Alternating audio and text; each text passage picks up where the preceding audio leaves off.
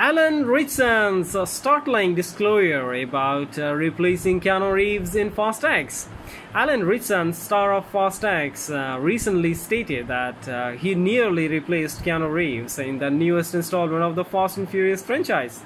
Alan, who plays Amy's in Fast X, told Entertainment Weekly that he took over the role from Keanu, who was originally cast in the role. It was just a little stroke of luck and good timing, the Titans star explained.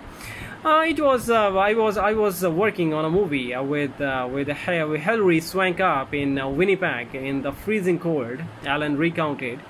When I got a call that things had shifted in the plans with Keanu Reeves, who was originally supposed to play my part. A tough act to follow, he commented.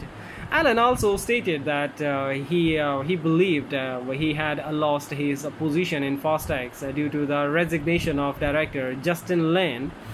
I got another call from Jeff Kirschenbaum, who produces Fast, while I was filming, and he sounded really low, the actor revealed.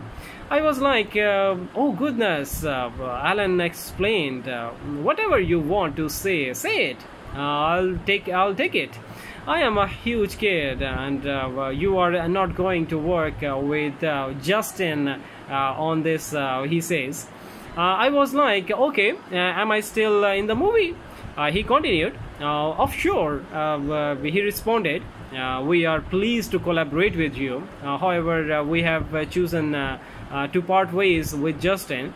I was like, okay, you can just say that the next time. So I am pleased that everything worked out, Alan added. Meanwhile, the publication stated that Keanu was contacted for a role in the Fast and Furious franchise for the second time.